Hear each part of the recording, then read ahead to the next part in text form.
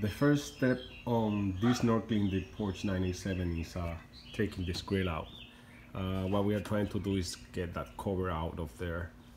So this is the first thing that we have to remove, this outside grill. For the removal of this side grill over here, basically what I have found through the web is that there are two tabs on top over here of 1/16. But the instructions said that try to reach down through here and pull it down, which is really hard because there's no space there. So I grab into this edge with both of my hands and pull downward and outward, and I was able to disengage those tabs. Still, it was really hard to do it, so you have to use a lot of force. The reality is that this plastic is really strong. I don't think you will break it, but keep in mind that you're gonna have to pull down really hard into it, and then, you know, pull into the outside. You may be able to see the little tab there, and there's another one on the front, and I know it's already disengaged. Then, based on the instruction that I found, it was telling me to pull down on this second tab over here down. But I found that for this specific grill, there's two little tabs on this one when I was looking down through it. And the problem is that it's really hard to get those out just by putting it down, because this part over here has some ribs that goes into this fence, and they are flexible as well. So when you pull down on it, it really is not disengaging those two tabs that you have there. Let me see if I can show you what I'm talking about. So I have that tab there, and there's another one there, and you can see you have to find a way to pull that tab up, because that is very flexible and you won't be able to get it out. So I was thinking that I would have to go through the back. So guess what? They thought about that. These German people are pretty good. They have this little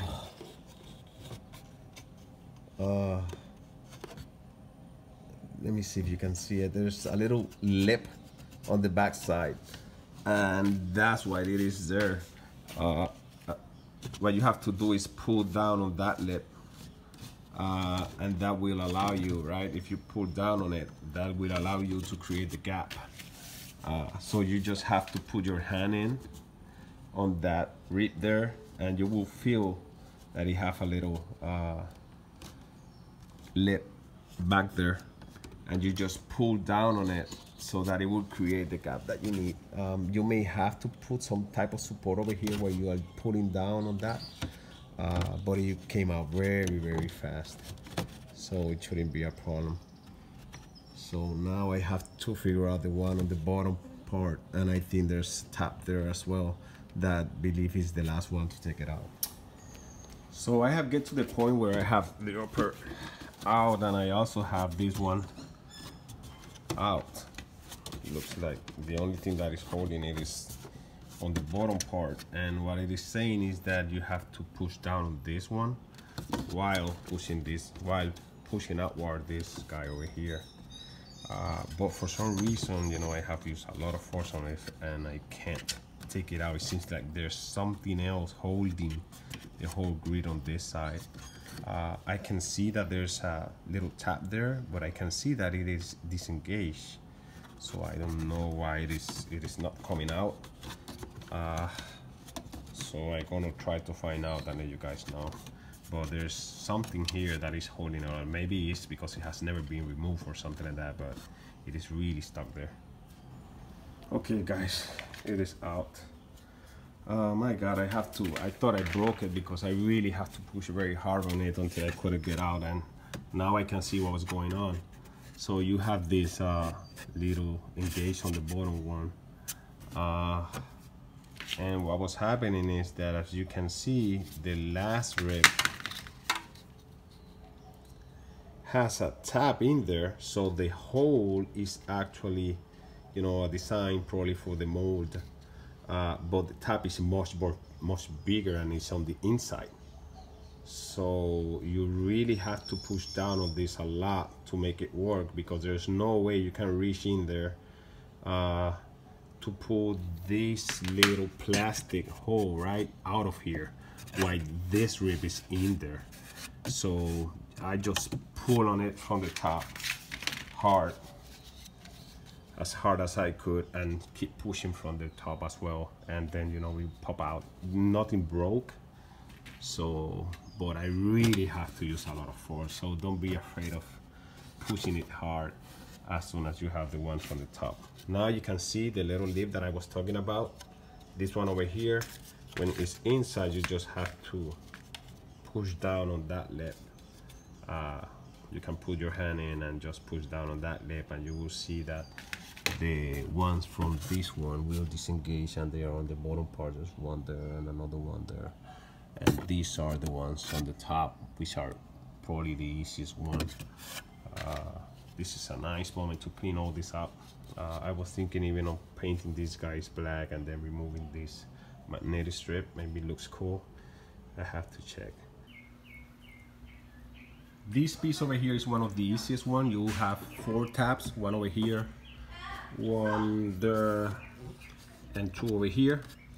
And the only thing that you need to do is just put a screwdriver in that tab there and just give it a little twist and pull out on the plastic for all 4 positions, and it should come out easily. So this one seems that it's going to be the easiest one, because you can clearly see that there's some tabs here that you just have to push back, and then the part will come out, and you will have one over here, one there, and one over here, one over here. So just, you know, push them back with your hand and grab into the ledge over here, and you shouldn't have a problem removing that part. It's even came out by hand. So this should be the other one. I need my other hand, but there it comes. So you can see this one shouldn't be a problem at all. They actually bring the whole thing out. That's why I will have to check on how to remove it from there. It seems like it was engaged on the back side somehow. There it is.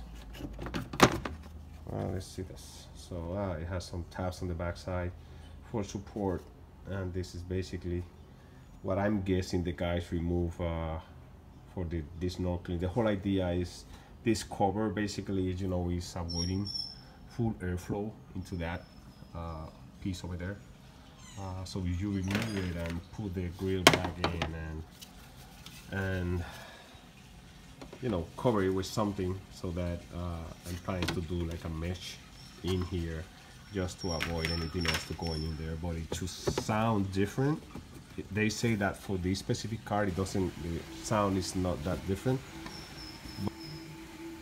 So this is the final design that I ended up doing for the DeSnorkeling of the Porsche 987. I have used this pattern before on some of the design that I had done in the past, so I think it looks nice, and I put some tabs over here so that it could attach to this part over here. I started creating this profile over here just so I can test it before printing the final one. I could test the fit, and as I mentioned before, I have created these tabs over here to attach to this part, and I was playing around creating some of these, and right now the 3D printer is working through the final one. I'm using an Ultimaker tool to create this, and I'm using the PLA. You can do that on ABS material as well if you want. We are at the final stage of this change over here. You can see this is the part that I'm planning to use to cover that intake there. So I'm gonna try to take some pictures. Should be easy now. I have some tabs over here to attach to it, and then we will just have to fit this guy in there to start. There it is, guys.